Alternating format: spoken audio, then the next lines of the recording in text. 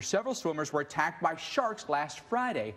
This happened in Walton County. The first attack happened on Friday afternoon when a 45-year-old woman was bitten by a shark. She was rushed to the hospital with serious injuries and lost part of her left arm.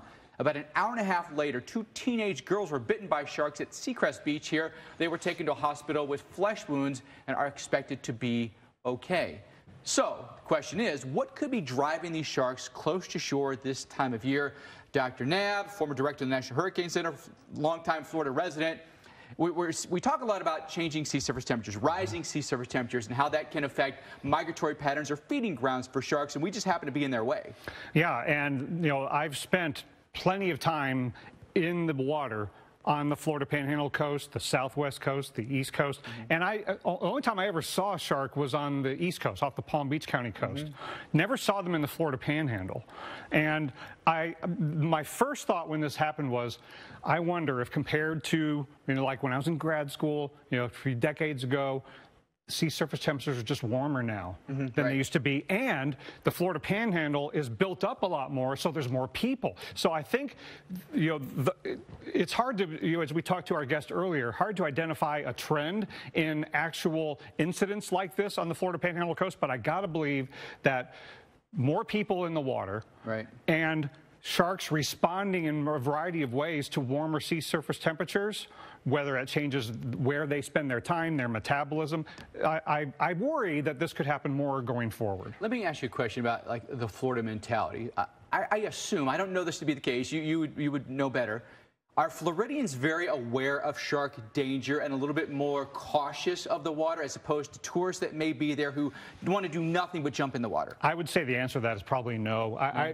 My experience has been that not many people spend much time thinking about a shark risk because it is a pretty rare occurrence. This isn't something that's been happening with a greatly increasing frequency, but I do worry that that could change.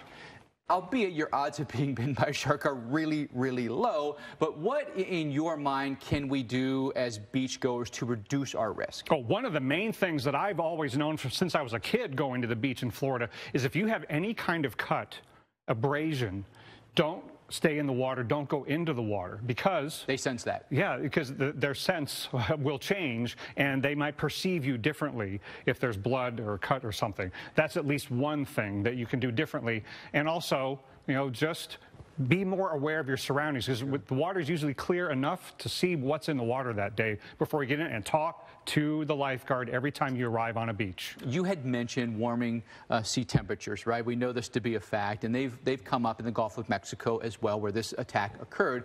Some sharks, and we learned this from Alabama Department of Natural Resources, some sharks appear to like the warmer weather, like the bull shark, which can be a very aggressive shark, and they've noticed an uptick in the number of population around the Mobile area. So you wonder if that is increasing along a lot of the northern Gulf Coast now. And you also got to consider that these way warmer than average waters the last couple years are affecting all different kinds of marine life. It's affecting the coral reefs. It's got to be changing what type of food is located for every creature in the Gulf and the Atlantic Ocean to eat. So it's got to be changing their behavior in ways we don't fully understand, but that shouldn't surprise us if behaviors start changing.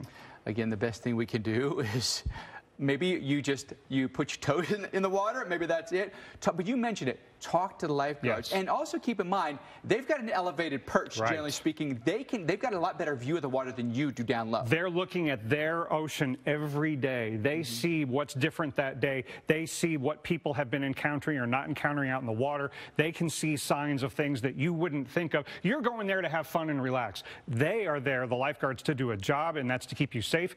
Let's rely on them.